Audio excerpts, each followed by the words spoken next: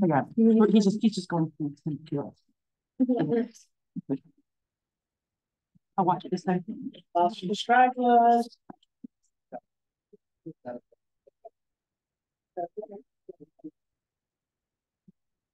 How do I hide that? How do I hide that thing over? Oh, I think just do that like. I need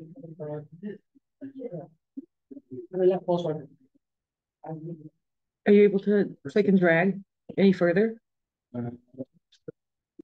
Yeah. Okay, as long as you don't. It doesn't show up on the. Okay, that's fine. The local speaker today is Charlie Kilpatrick from Northwestern. Charlie did his undergraduate work in Caltech before moving to the University of Arizona, where he worked with JWST doing some millimeter studies of geo and our galaxy around Supernovae. From there, he moved to UC Santa Cruz, working with Professor Ryan Foley on a whole bunch of other supernova stuff, and now he's a Sierra Fellow, though not a whole lot long, at Northwestern, working with Wenfei Fong. He's a key member of the Young Supernova Experiment, part of which he'll tell us today about, but he's also part of the Latsila Southern Schmidt survey, as well as the Starlink satellite, which is one of the two mid-X pathfinder experiments. Without further ado, Charlie. Great. Thank you so much, Gotham. And thank you to everybody here for inviting me and all the great conversations that I've had. And really good visiting UIUC. And yeah, I'll come back here soon from Chicago. But today I'm going to be talking a lot about my work on core collapse supernovae and massive stars. Really sort of the culmination of what I've been doing over the past sort of 7 years since I really started working on extragalactic transients and massive stars, and really what we've learned about the connection between massive stars and how they evolve and eventually explode as core collapse supernovae. Okay.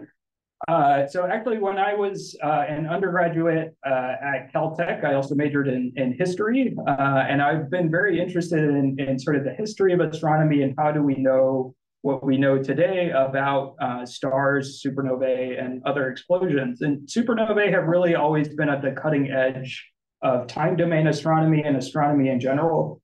I don't think Gotham and I would be here today talking about time domain astronomy and transients without 87A, which kickstarted really what I'm going to be talking about today, the connection between massive stars and transients, but also the study of transients in general, leading to type 1A studies and dark energy, and the wide field surveys that we currently have and are studying today. And we really owe that in part to Fritz Zwicky and the survey that he conducted in the mid-20th century, which is one of the templates that we have for time domain astronomy and observing galaxies and their stellar explosions. And of course, even going back further, observations historically have been really informed us about where the universe is changing, that we don't live in a static and unchanging universe. But these observations, including of the Crab Nebula, and historical observations of when it exploded and how bright it was, are still informing our understanding of massive stars and evolution and supernovae today. So I stole this slide from Gotham, and I'm sure he used it in his colloquium last week, but I really liked this figure, and so I adapted it. But if you study any aspect of astronomy, you and I will have something to talk about in terms of the exploding stars and how they connect to all areas of astronomy. I care about metal enrichment. I study gravitational waves. I care a lot about nuclear physics and the R process and where heavy elements come from. I care about stellar evolution, obviously. Anything that anybody is doing here today directly connects, including what Gotham is doing. So just embarrassingly, I stole it from Ryan Foley, and then I found out Ryan Foley stole it from Bob Kirshner. Oh, okay. Well, this figure, which actually this is an original version that I created just for this talk, has a long and history lineage, but this is specific to massive stars and exploding massive stars. So I can at least claim some credit for that. But the point is, you all should care about time domain astronomy and really the new insight that we're going to have in the near future into exploding massive stars and what we're going to observe across the universe. And that's because the next 10 and 20 years are going to be revolutionary, really, not just for exploding massive stars, but for time domain astronomy in general. We're getting new and exciting electromagnetic capabilities, of course, with the Rubin Observatory and major surveys like that, but also with Roman, with StarX, with other new facilities that I'm going to be talking about. Theory has really taken off. I can remember when I was in graduate school 10 years ago, we still did not have working 3D models of core collapse supernova explosions. They just wouldn't explode right. And nowadays, people in Germany and other places have been able to create working 3D models of these explosions from fundamental physics showing that these explosions work via the neutrino mechanism and mapping to the massive stars that they come from. And of course, now with multi-messenger observations with the neutrinos, which started with 87A, there's going to be an exciting time in the next 10 to 20 years connecting all of these pieces and better understanding the pathways through which stars explode and die and create the supernovae that we observe across the universe. So just sort of connecting this whole picture together, there's multiple areas of time domain astrophysics that I and people like Gotham and others study. I'm very interested in the progenitor stars, where stars come from, how they eventually collapse in on themselves and either do produce supernovae or don't. And that's a large part of what I'm going to be talking about today. The Young Supernova Experiment and the surveys that I'm a part of are very interested in this, pushing observations back further and further right to the time of core collapse and trying to isolate exactly where this line occurs, where a star starts to collapse and then eventually explodes and produces the luminous transient that we see. And then, of course, major surveys are really going to clean up here in the future, studying supernovae all across the universe, their explosion properties, whether they're interacting with circumstellar matter, and of course their host galaxy. And so just to sort of summarize, you can also think about this sort of plot, even though it maps in time, we can only really do the science for the very closest stars within about 40 megaparsecs that I'm going to be talking about today. Currently, the Young Supernova Experiment is doing this with early observations, mostly in the local universe, but we do have observations of supernovae out to sort of intermediate redshifts, not quite high redshifts, but we're going to be pushing that further and further with Rubin Observatory. And so yet another way to think about this is that Rubin is really going to clean up at this. It's going to push the volume of the universe where we can probe massive star explosions out further and further. And so Rubin is just going to annihilate all previous surveys in terms of quantity. Pick any class of supernova and we'll have more examples of that class in the first year of Rubin observations than we'll have had in all previous years from all other optical surveys. So we'll be able to do this amazing science just with orders of magnitude larger samples of objects. But what I want to argue today and in my talk and demonstrate to you is that Rubin is also going to be excellent in terms of the quality of observations that we'll have for these other types of science. Rubin is going to provide detailed imaging of nearby galaxies, where we'll be able to study the progenitors of supernovae. And by using deep observations and combining with other surveys, we'll have an unprecedented quality in terms of the history of certain positions on the sky, where we can probe new explosions and see the very interesting physics that happens when massive stars collapse in on themselves and eventually explode. So I've been talking about massive star explosions and haven't really set up the stage yet for what I'm going to be discussing. Of course, this being an astronomy department, I'm sure all of you learned in your stellar astrophysics class that core collapse happens for stars roughly 8 to 100 solar masses. Even though stars more massive than about this do likely explode as supernovae and will be very important for Rubin discovered supernovae and Roman discovered supernovae, the mechanism is probably slightly different and these stars are exceedingly rare. So even though these likely affect the early universe, the stars that I'm going to be talking about today in large part are closer to 8 solar masses, but extend in roughly this mass range.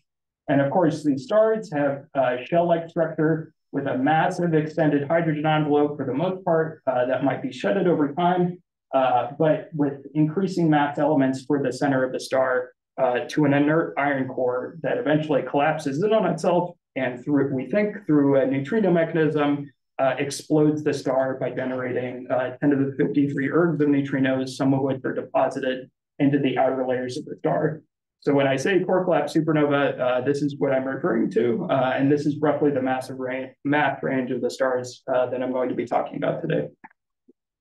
So I mentioned that the science of connecting massive star explosions to supernovae really started with 1987A. And the way that this science works is we see supernovae go off on the sky, including 87A in the Large Magellanic Cloud, which was spotted by a Chilean astronomer in February of 1987. And we go back into archival imaging and try to identify the star that exploded, which in this case was a blue supergiant star, Sandleak 69, initially misidentified by Bob Kirchner, but eventually with detailed imaging and precise alignment, we were able to find the right star. But this really set up a whole new area of science and taught us a lot of lessons, not just about the peculiar kinds of stars and stellar evolutionary pathways that can produce these supernovae, but how to do this science very accurately. So in general, the massive stars that explode as different types of supernovae, red supergiants dominate this population. They're the most common type of evolved massive star above 8 solar masses. And we now firmly know that they explode as hydrogen-rich supernovae. So when I say type 2, I'm talking about supernovae with lots of hydrogen. We have one example, 1987A, of a blue supergiant star exploding again as a peculiar type of type 2 supernova. And we have a few examples, although these might not be terminal explosions, of very extremely high mass stars, yellow and blue hypergiants, and luminous blue variables similar to Eta Car that explode as type 2N supernovae, which I won't touch on a whole lot today. But there's still a big mystery, and in particular having to do with mass loss of these more stripped stars, which we think produce stripped envelope supernovae. So stars with decreasing amounts of hydrogen in their atmospheres or even no hydrogen or helium. It's still a big mystery. How do these stars lose their outer envelopes over their evolution, either due to winds or eruptions or binary evolution with Rothlove overflow? And how do they eventually explode, and what state are they? Are they Wolf-Rayet stars or helium stars or what? So the majority of what I'm going to be talking about today deals with this sort of conundrum that as stars evolve and become more massive, we think they end up more stripped at the ends of their lives and produce, we think, this sort of continuum from very hydrogen-rich to more depleted supernovae that we've seen in abundance in other galaxies. So I mentioned with 87A, but in detail, really the way that this works, again, is we have supernovae that go off in other galaxies, and sometimes we're lucky enough to have very deep archival, usually HST imaging. This can be done with ground-based imaging too, as with 87A and a few other examples, and as I'm hoping to do in the future with Rubin data. But in general, the vast majority of events that we have where we can see a progenitor star like this one are in HST data. And we usually need very high resolution imaging of the supernova itself to precisely align to the archival imaging and identify in that imaging where the progenitor star is. And that's because these stars tend to explode in very crowded environments or even partly blended with nearby stars. And so confusion and mistaking nearby stars for the progenitor is often a big problem. And partly the way that we solve that is by saying you have to go back years later and identify that the star has disappeared. So this was done for 2008 BK, a type 2 supernova in this galaxy, where we have the progenitor star identification at A, B is the supernova explosion, and C is years later, or roughly 2 years later, the star disappeared in follow-up HST imaging. So this is really the gold standard for how this science is done. But with a recent accounting, I went back into the literature and really looked at all the highly likely examples or confirmed examples of progenitor stars. We have roughly 24 supernovae from red supergiants that exploded as hydrogen-rich supernovae, 5 from these hydrogen-4 supernovae, and 2 from hydrogen-3. So that's the entire landscape up to the present date of all of these supernova progenitor identifications from the sort of panoply of papers and references therein. And that's, all we know about directly identified progenitors right now. So what does that overall population taught us?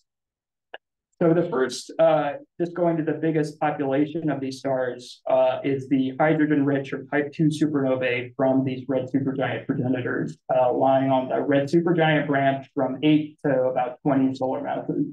And so immediately there's sort of a conflict between what we understand about stellar evolution and what we see from these supernovae in direct imaging.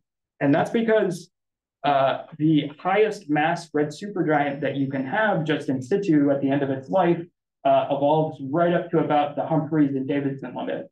So this is about where the star will become Eddington limited. If you look at the HR diagram, there are no stars in this region. And that's because of a star where that luminous, it would be above the Eddington luminosity. And it would start to shed its mass and evolve blueward as it strips its envelope. And so the highest luminosity progenitor for a type 2 supernova doesn't extend quite up to this luminosity. You would expect to see stars between about 20 and 30 solar masses that are exploding as type 2 supernovae due to the number that we have, and just going statistically by sort of a saltpeter initial mass function, but we don't see them. So to put sort of that visually to demonstrate that, this is from a paper that I wrote with Jason Vasquez, looking at, in particular, at the star from 2019 MHM, a nearby supernova, and plotting all of the directly identified progenitors that we have. And if you just plot via saltpeter IMF, they seem to cut off at about 21 solar masses, whereas there are red supergiants in our galaxy and directly identified in other galaxies that extend up to about 30 solar masses. So statistically, this is a huge problem. There's a direct conflict just saying that we would expect to see, a 25 or 28 solar mass star, a red supergiant, exploding as a type 2 supernova, and we just don't see that. And so the big question, and something that I've been pursuing lately, is this just an observational bias? Is there some other reason in the data, something that we've misinterpreted, or some other expectation that we have that doesn't match what we're actually seeing? Or is this a real physical effect where these higher mass stars, up to about 30 solar masses, don't explode as type 2 supernovae? So to phrase that in another way, there could sort of be two explanations for why high mass red supergiants don't explode as hydrogen-rich supernovae. One is intrinsic, and this is actually very well supported, or at least partly supported, by the fact that we have observed a 25 solar mass red supergiant that just disappeared in this galaxy NGC 6946, suggesting that maybe it collapsed directly into a black hole, or maybe it's just undergoing some extreme form of variability or dust formation in its environment, and it's just completely extinguished, and we wouldn't expect to see it in the optical anymore. So there are actually JWST observations scheduled, and I know some of which have actually been taken to observe this star again and try to identify if it is just a very heavily dust-obscured star. But if that's not the case, then it's probably the best example that we have of what's called a failed supernova. So something that used to be a high mass star and collapsed in on itself into a black hole, maybe with a very low luminosity red transient due to its outer envelope being ejected off. So this is something I'm very excited to look in Rubin and Roman data in the future to try to identify more of these examples and see if we can place a rate constraint on failed supernovae. But the other explanation for the red supergiant problem is maybe that there's just observational bias. So our data for these stars that we see in pre-explosion imaging, it doesn't have the best time constraint. We don't have light curves like we do of Betelgeuse, where it's extremely variable over long time scales. It's not always sampling its full SED out to the infrared, where we can see extreme changes in the spectral energy distribution. And so one hypothesis is that we're underestimating the masses and luminosities of these stars in pre-explosion imaging, and there really is no statistical conflict between the saltpeter IMF and the distribution of stars that we see in pre-explosion imaging. So what have we learned since about 2015, when this problem was originally pointed out by Stephen Smart? Well, we've been lucky enough over time to be able to better sample the SEDs of a lot of red supergiants, including in our own galaxy. And we know that they have these very dusty nebulae around them. So if we don't have optical data, or if we don't have infrared data and just optical data constraining the stellar part of their SED, they could be highly dust obscured, and we would severely underestimate their total luminosity. So we really need constraints at JWST wavelengths or Spitzer wavelengths of the SEDs of these stars out into the mid-infrared, where we can sample their full bolometric luminosity and better understand what exactly they're doing before they explode. So that's what we did in 2018, where Ryan Foley and I identified a red supergiant star in the same fireworks galaxy, NGC 6946, where we were able to constrain its full SED, including with Spitzer data, out to the mid-infrared at about 5 microns. And developing this new model, Ryan and I modeled it as sort of a normal red supergiant, but with circumstellar extinction, re-emitting at these infrared wavelengths. And the really interesting thing is that if we only had this blue optical data, which about 90% of the type 2 supernova progenitors only have these bands where they've been identified, we would significantly underestimate the total luminosity. So I'm really looking forward to an era where JWST imaging and Rubin imaging make readily available all of these data that we really need to sample the peak of their distributions, as well as identify more extreme types of dust, which I'll get to in a minute, that might be around these massive stars, as we're learning more and more that a lot of them do have. So for this particular example, without the near and mid-infrared constraints, we estimated that we would underestimate the luminosity by about 10 to 60%, which would ease some of the tension with the red supergiant problem if we applied it to every other star where these data aren't available. But really, in order to understand that, we need to know the full spectral energy distribution of all type 2 supernova progenitors and be able to accurately create models that we can apply as an ensemble to other types of supernovae where these data aren't available. So for Rubin, you don't actually need time series data for this, right? You just need the single pass and the IR. So you can do this from the wide area survey rather than the time domain. So you don't necessarily need the light curves if you don't expect that they're extremely variable. Yeah. We did this from a single epoch where there were contemporaneous optical and IR observations out to Spitzer wavelengths.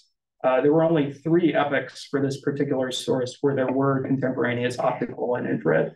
But as I'll get to in a minute, there are some examples where they are extremely variable pre-explosion, and where it would be very, very helpful to have the full time series to be able to say sort of what the average infrared emission is.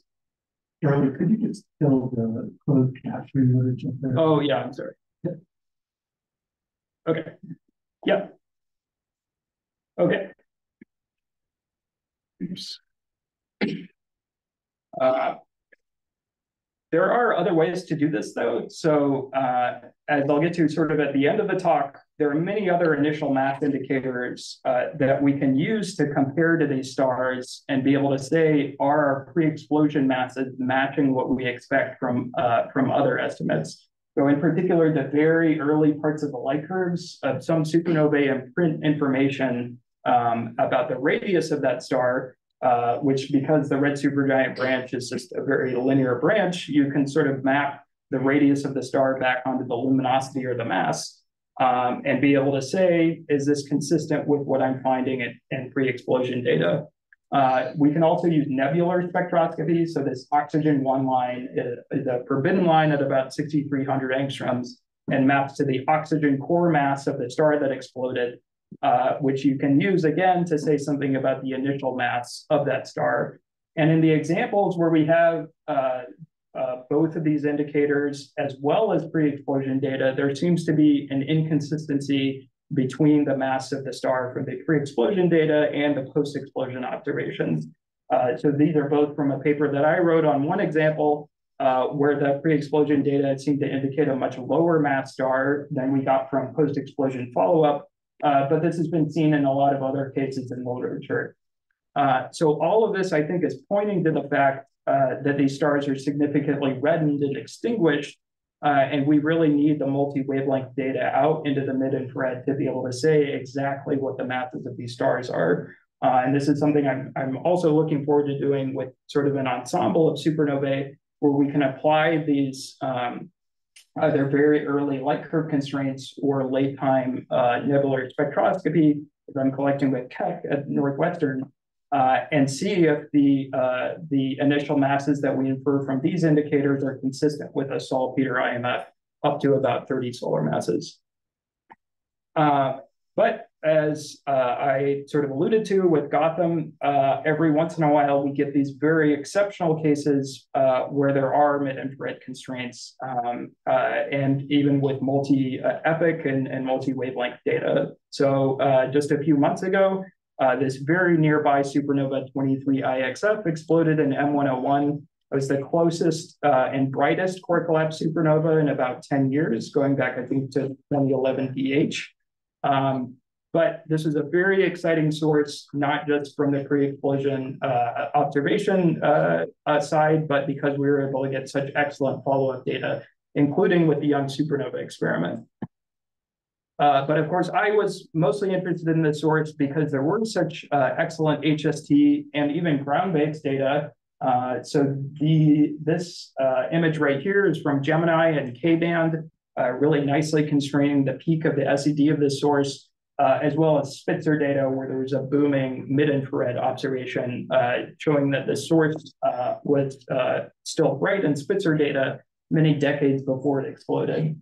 But in general, this indicated an extremely red source that was partly blended, but we were able to nicely separate all the emission out and get a very beautiful SED, which is right here. So we were able to apply the same model that I showed before for 2017 EAW to this source, and the amount of reddening that it exhibited was huge, orders of magnitude higher than what we saw for 2017 EAW, with about 5 magnitudes of extinction, which you can sort of see here. This is the observation of the SED and I band roughly. And all the way up here is the model prediction for what the unextinguished SED would look like if we just had a normal red supergiant not being obscured by the dust shell. So this is really exciting, not just because we were able to so nicely constrain exactly what the star looked like years and even decades before it exploded, but it was also indicative of an extremely high mass loss. So where did all this material come from? Where did the dust and circumstellar matter originate from that produced all of this dust extinction? This is still sort of an open question and something that we're hoping to be able to answer in better detail as we continue to observe this source. It's, I think, behind the sun right now, but we're going to be doing that in about a month. Charlie? Oh, yep. Yeah. Oh, thanks. Sorry to interrupt, but that's really cool. So when you get a sense of the extinction like this, can you make an estimate of the amount of dust you need to create that? Yeah. So it's in the paper. The main uncertainty in the dust extinction measurement is the velocity of the wind that produced it, although we can partly get that from high resolution spectra of 23IXF itself. So the supernova light irradiates the hydrogen-rich material that's entrained with the dust around the supernova, and you get the velocity of the wind, which is, I think, about 10 or 20 kilometers per second. And so if you incorporate that, you need a mass loss rate of about 10 to the minus 5 to 10 to the minus 4 solar masses per year to produce that amount of dust. I forget off the top of my head what that translates to in terms of the dust mass, but I'm pretty sure that that's also in the paper. Cool, thanks. So maybe even more exciting than that, is how extremely variable this source was in the years before explosion. So this is infrared data again, showing sort of the really gene's tail of that dust black body profile that we fit, with these bars indicating the average luminosity. And this is compared to Betelgeuse. So Betelgeuse is probably even more massive than the star was at the time that it exploded. But this star is a factor of a few more variable in the infrared than Betelgeuse is at roughly the same wavelength. And so this is really exciting just from this sort of mass loss perspective. This periodicity with about a 2.8-year timescale, I think, is consistent with sort of normal modes of red supergiant variability. This is very common, this type of timescale, anywhere from about 1 to maybe 8 years.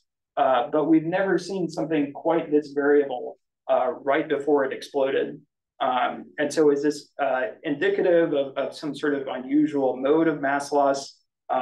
Is this being powered by something deep in the core of the star, or maybe a binary companion? I think that's still an open question, but something that we're also hoping to answer in more detail as we get additional follow-up of 23 IXF. And this variability has been confirmed by several other papers in the literature, just showing that it had a very interesting infrared photosphere at these times. So one of the hypotheses that we put forward in our paper about why exactly this is happening has to do with what these massive stars are doing right before they explode. So on a timescale of about 10 years before explosion is when you enter the later burning stages, so off-center oxygen burning, and eventually deeper toward the core, where you get oxygen and silicon burning in sort of the final days and years before explosion. And these processes are extremely temperature sensitive, and so can cause the star to become slightly unstable and sort of pop up and contract, as we see in a lot of other massive stars that are close to the Eddington limit. So this is about where 23 IXF was observed, right in sort of this phase where these later burning stages are turning on and picking up the neutrino luminosity and the amount of energy generation in the core. So we think, and this is right about the mass that we predicted for 23 IXF, that this could be causing this mode of variability, although we've never exactly seen this type of variability for other stars of a similar type and mass in pre-explosion data, even though the other example that I showed, 17EAW, had similar Spitzer constraints pre-explosion. We have, however, seen evidence for certain types of outbursts and more eruptive or explosive variability on timescales of days before explosion. So this is a very exciting young supernova experiment constraint by Wynne Jacobson Galan from last year, where we detected in sort of the R and I bands a source at the location of a type 2 supernova roughly 80 days before core collapse. So these pre-explosion So the Spitzer data you showed were not really intended to detect the type of storms. It just happened to be. Yeah, that was completely serendipitous.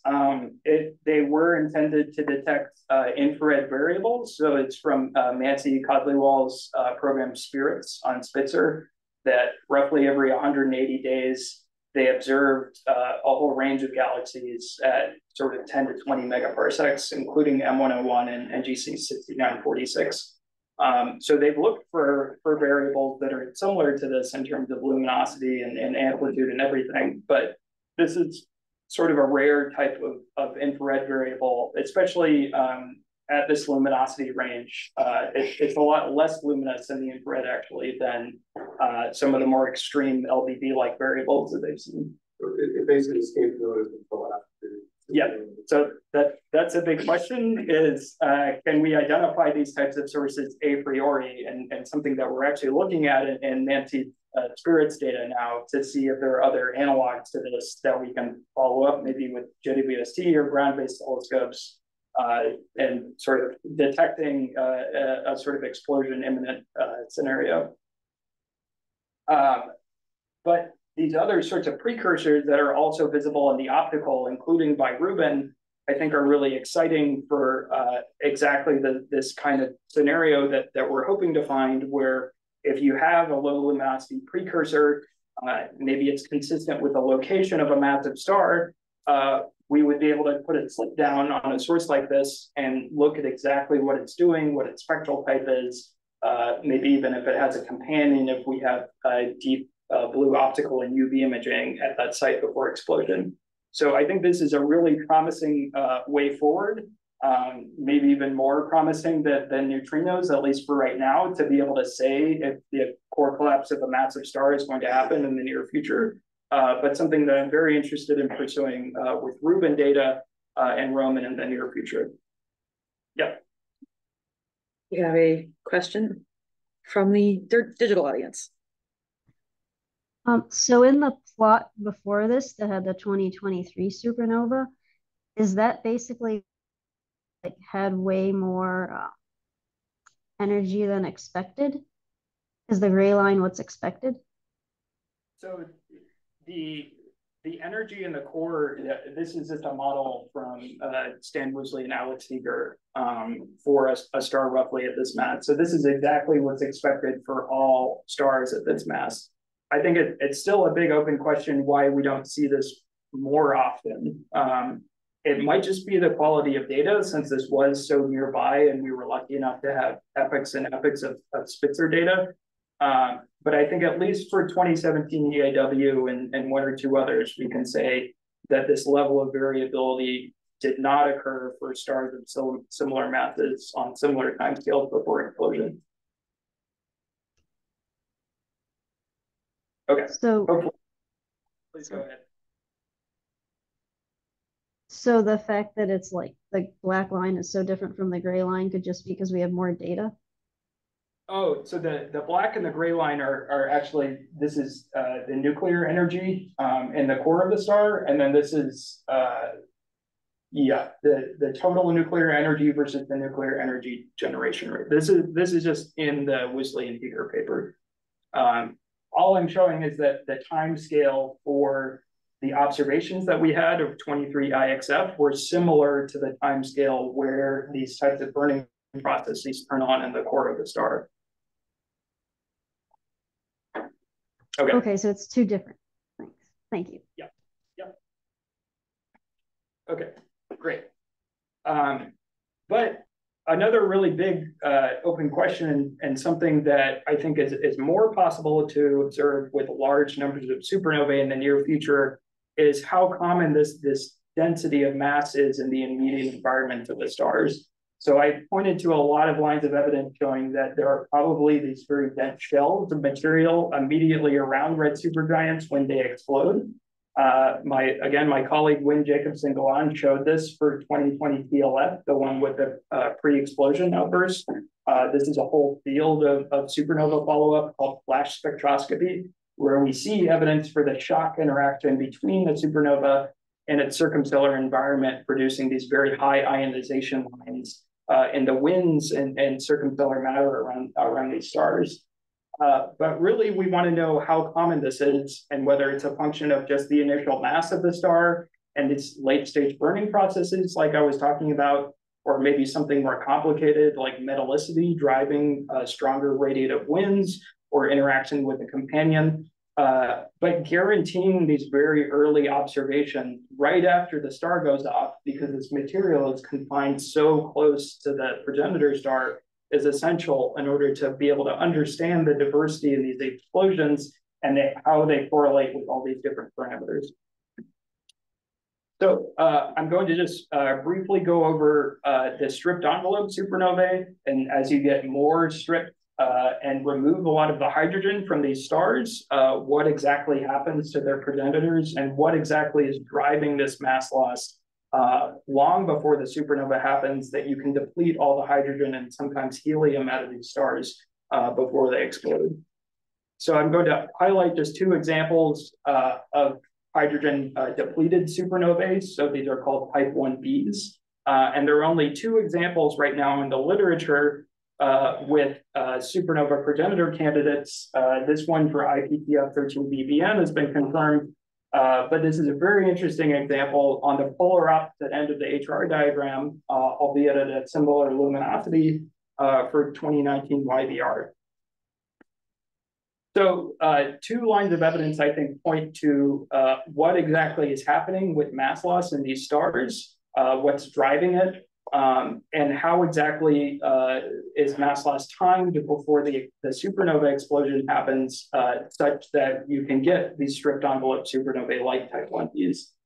So one is from this paper by Raf Margutti, where she looked at a lot of radio observations of stripped envelope supernovae, showing that as you go to a few years after explosion, almost all of them are interacting with their circumstellar environment. So radio detection is pretty much proof positive of dense circumstellar matter in supernovae, and she sees this for more than half of supernovae at about 2 years after explosion. Another, and a really interesting new program from Ori Fox at Space Telescope, goes back and looks at the sites of stripped envelope supernovae years after they explode with deep ultraviolet imaging. And he's been able to find in a couple of cases for 01IG and 13GE that there are surviving companion stars. So I think all of this points to prompt mass loss before explosion at around 10 to the minus 6 to 10 to the minus 5 solar masses per year. And this is probably driven by a close binary companion star that's still on the main sequence. That's why they're very UV bright. But that's evolving behind the primary star and stripping mass from that star in order to get rid of the envelope in time for explosion.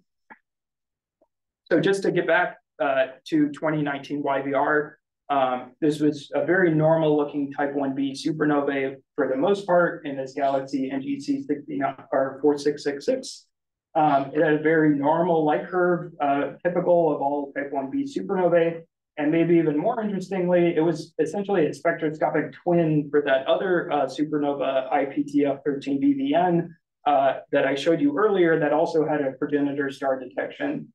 So if I just overlay the two spectra corrected for extinction to the host galaxy, they're essentially identical at similar phases. So this is pointing, I think, or you would expect, to a very stripped helium star, which was actually directly observed for IPTF13BVN, a very hot blue star that no longer has its hydrogen envelope, but that isn't what we saw. So in this galaxy NGC 4666, we were lucky enough to have HST imaging, where we directly identified a progenitor star right here, using actually Gemini imaging with adaptive optics to very precisely align the two. And we found a very red star. So this is not at all what you would expect for the progenitor of something that has no hydrogen in its envelope. Basically, in order to get an F star or something sort of like yellow supergiant-ish, you need an inflated hydrogen envelope in order to explain these very red colors. Basically, the core of the star is hot and blue, and in order to mask out that light, you need an extended envelope that normally has a lot of hydrogen in it to explain all of this. Another really interesting piece of evidence that points to what I think is going on in 19 YVR, although we haven't fully explained it yet, is strong circumstellar interaction shortly after explosion. So I showed you that plot from Raf Margutti, but here we see it in the optical, in this H alpha line, in the X-ray, and also in the radio. There's strong circumstellar interaction within about 6 months from explosion. So only about 10 to 20% of stripped envelope supernovae have this interaction on such short time scales. But I think this is pointing to a very recently ejected envelope and something very energetic and dynamic that's going on in this progenitor system. So two explanations that we came up with to sort of explain all this is a very recent LDV-like eruption. So like Eta Carina, certain stars periodically erupt. In Eta Carina, it could be due to interaction with a companion, or it's, again, something happening in the core of that star, or possibly a common envelope evolution. So I mentioned close interaction with a binary companion explains a lot of type 1b supernovae, but I think in this case, the close interaction between the primary star and its companion inflated the envelope and eject part of it, and it hasn't had time to radiatively relax back to a state where we would expect a very blue, hot-looking envelope. So we do have proved cycle 31 HST observations that I think will shed some more light on exactly what's happening and whether the progenitor candidate actually disappeared. But this is still sort of an open question, what exactly is happening in this system. So finally, just for supernova progenitors, most stars don't live in this area of the HR diagram called the Hertzsprung gap. But we've already found a handful of progenitor stars that live here with these hydrogen-depleted supernovae or type 2Bs. So this is still sort of an open question. How do you efficiently strip the star and how much hydrogen can be left over before a type 2B, something that's sort of transitional between the type 2s and 1Bs, goes from one to the other. So this is from a paper by Danny Milosavljevic, just showing that even though the early observations, they probe sort of the total nickel production and the ejecta mass from the supernova, you really need these very early observations of the supernova to be able to tightly constrain the radius of the progenitor star, any close circumstellar matter, and identify exactly what's happening in the supernova promptly before explosion. Where some of these more extended sources might have inflated hydrogen envelopes, whereas there appears to be a population of compact sources that are more efficiently depleted that can explain why supernovae transition from 2B to 1B. And historically, we've been able to do this just by getting very lucky with very unique constraints on the very early time data in supernovae. So this is from one of my favorite optics, 2016 GKG. A Chilean astronomer actually took these images right here of a galaxy NGC 613 right as he was setting up his camera and was able to get some of the earliest observations of a supernova, literally minutes after it exploded, and very nicely constrained the radius of the progenitor star. But this was entirely luck. I don't think we can rely on Chilean astronomers buying the cameras and setting them up right at a galaxy right as the supernova is exploding.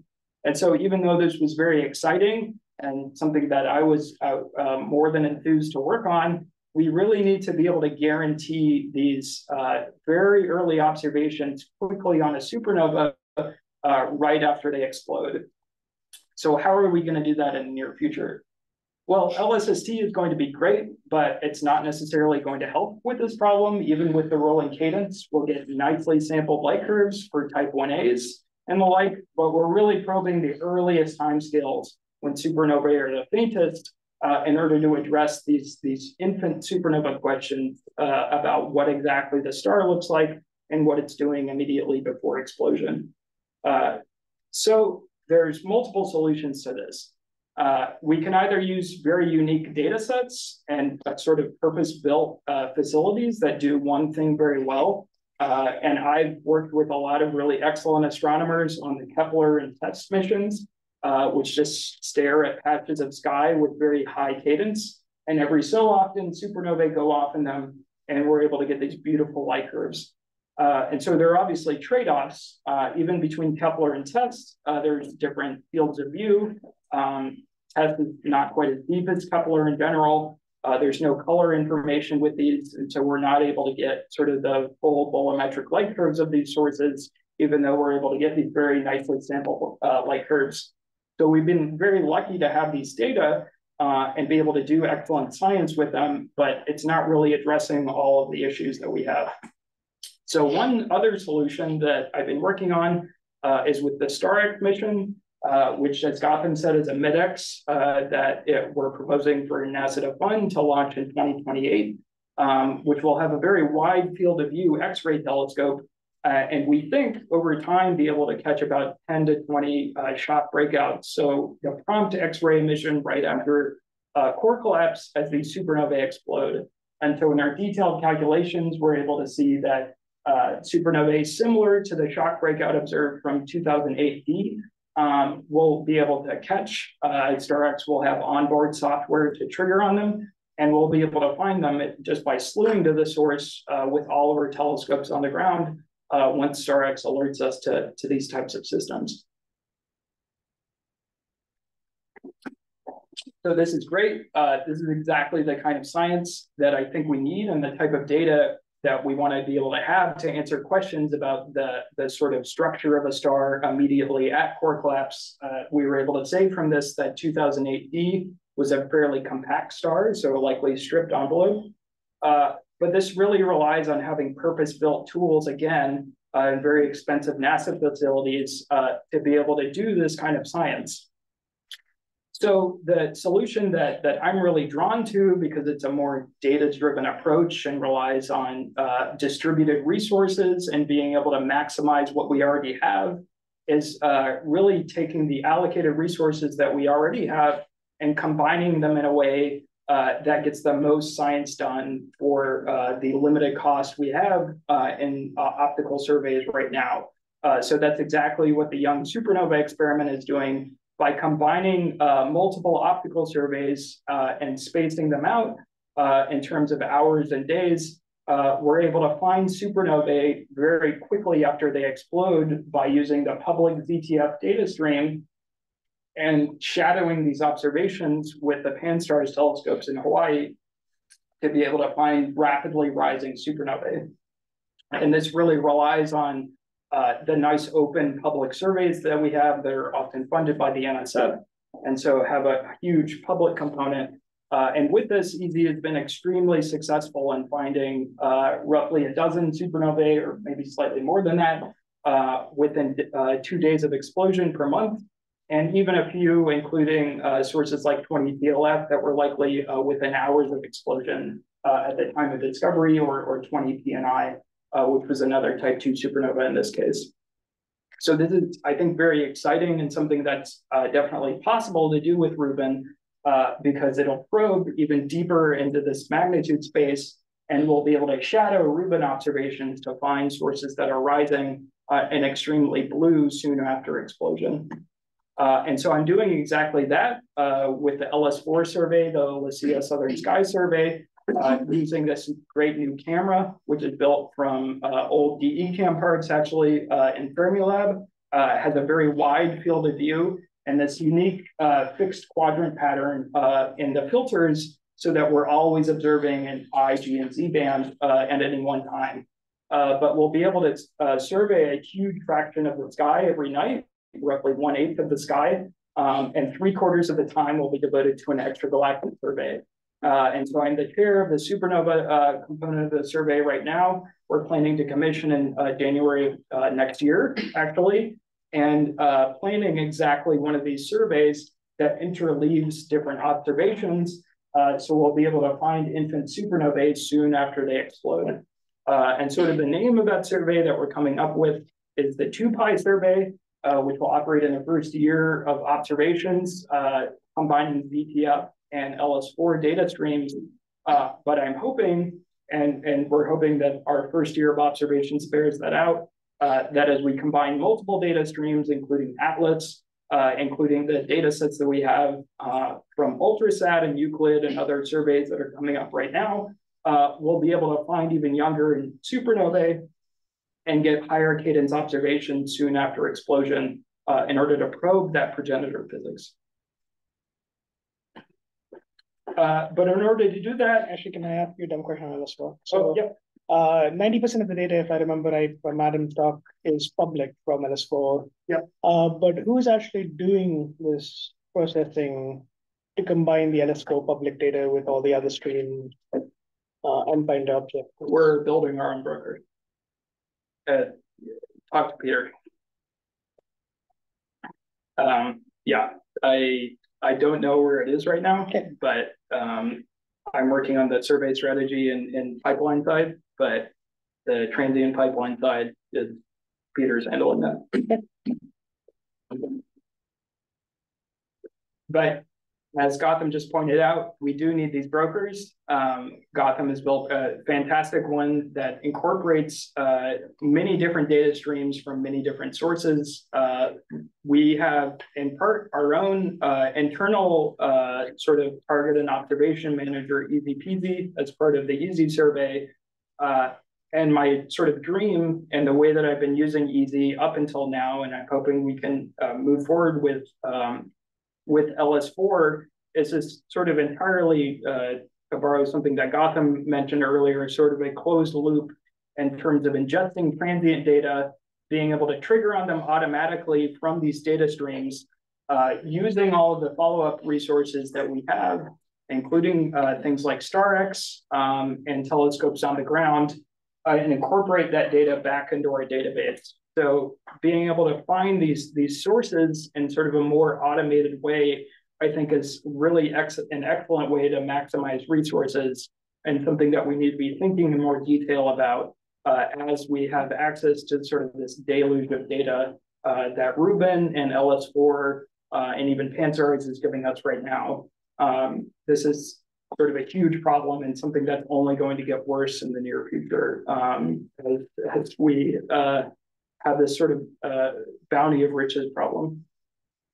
So I was actually going to show easy peasy, but I think I'll follow my own conscience and just skip that part and sort of conclude with how do we make the most of this bounty of riches that we have in the Rubin era to better understand massive star evolution, mass loss, late stage stellar evolution, and core collapse.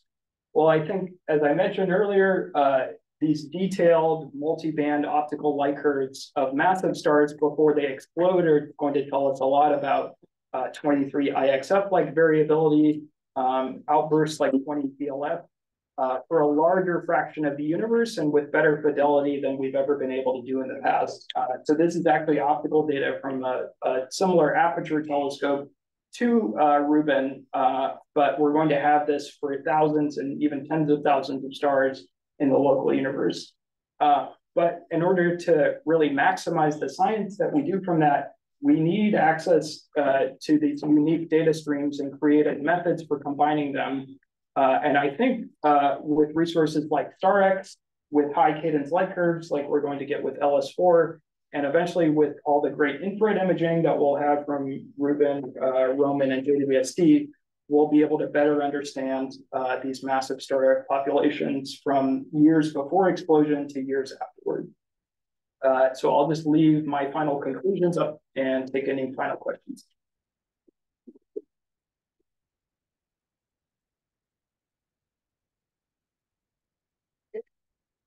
So LSFP is like 10 years. So I suspect there'll be a star and then it will blow up and then eventually it'll not be there. Mm-hmm. How long do you have to wait to like go back and check and say, oh, that star is not anymore? Well, in principle, with one epoch of imaging from LSST, stars in the southern hemisphere and Fornax and all of these great galaxies, we'll be able to say something about the population that are eventually going to explode as supernovae. Of course, the longer the baseline of data goes, the more we can say about variability, about the colors of the star, and what that says about dust. So the more data, the better. And really, LSST is going to have an amazing legacy data set, for decades to come. But I think for something 23 IXF, like the baseline of the variability was about 2.8 years. So I think really after the first year of data, we'll be able to go back and look at all the variables and maybe even try to predict some of the stars that look like 23 IXF and might be about to explode. Hayden and then Spencer. Are there any methods to, I guess, try to find these your stars through new supernova exploding data? Is there there's going to be so many with LST, it's not really possible to probably to hypergenetic systems of all these data. Is there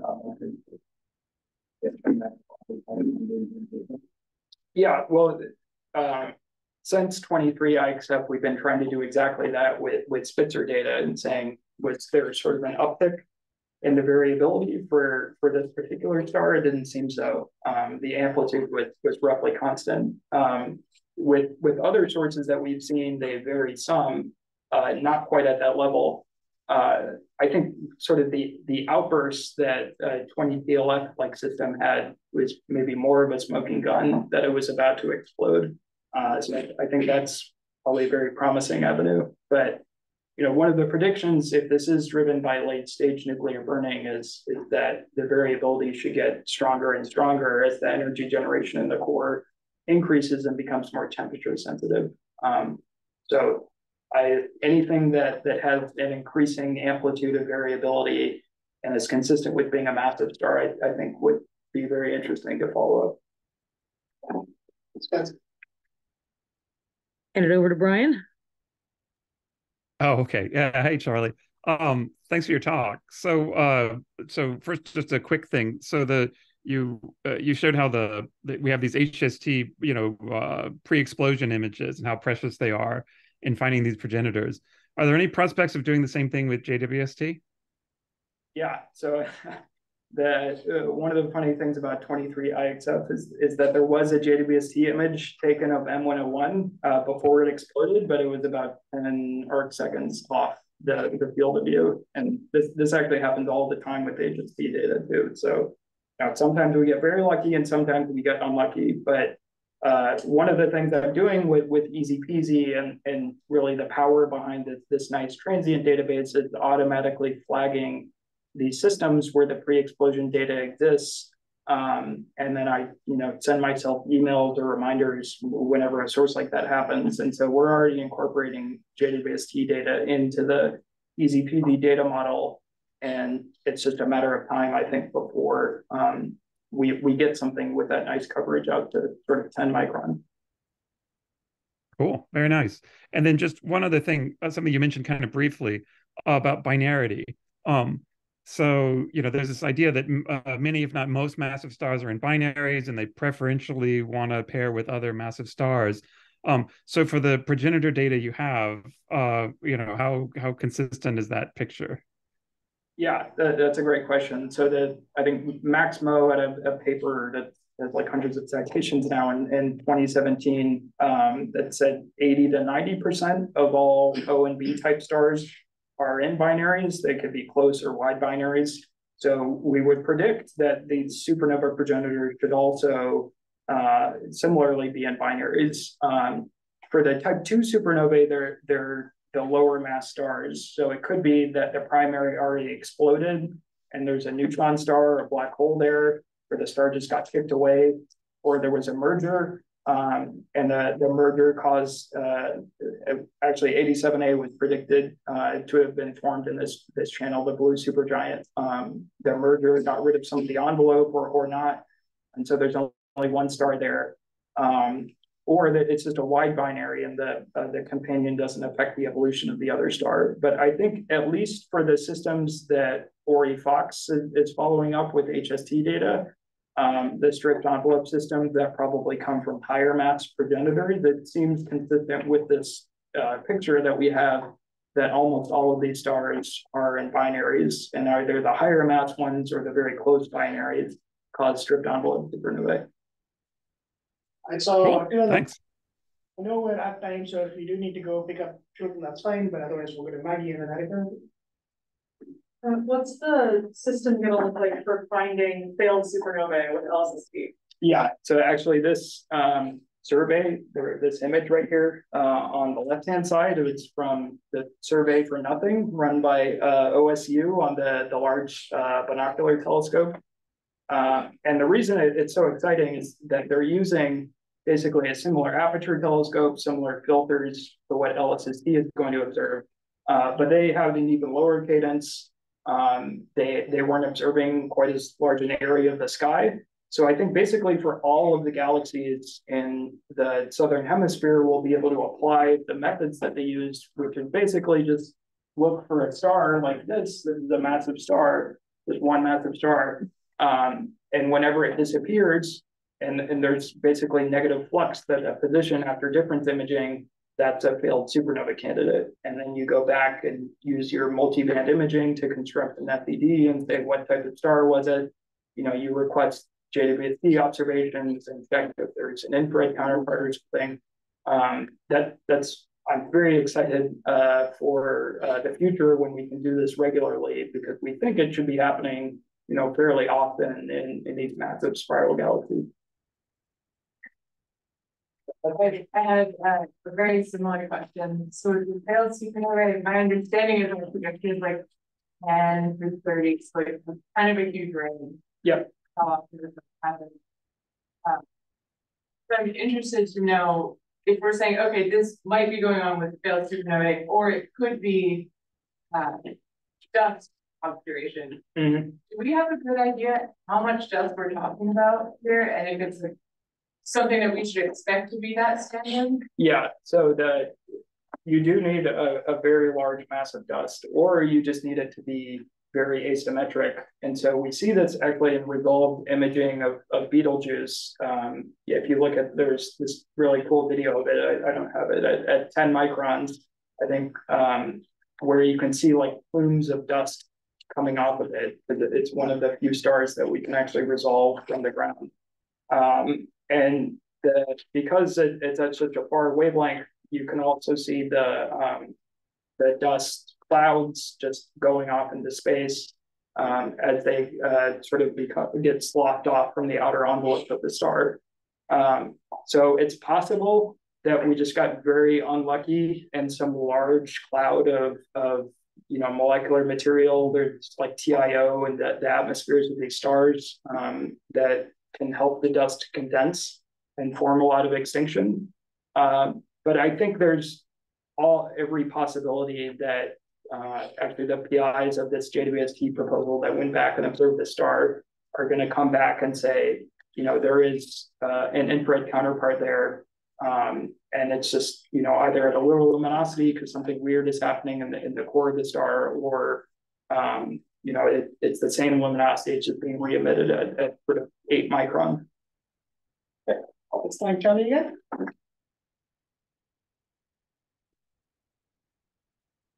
Thanks for dinner. We'll meet outside in the lobby around 5:30 and figure out where to go from there.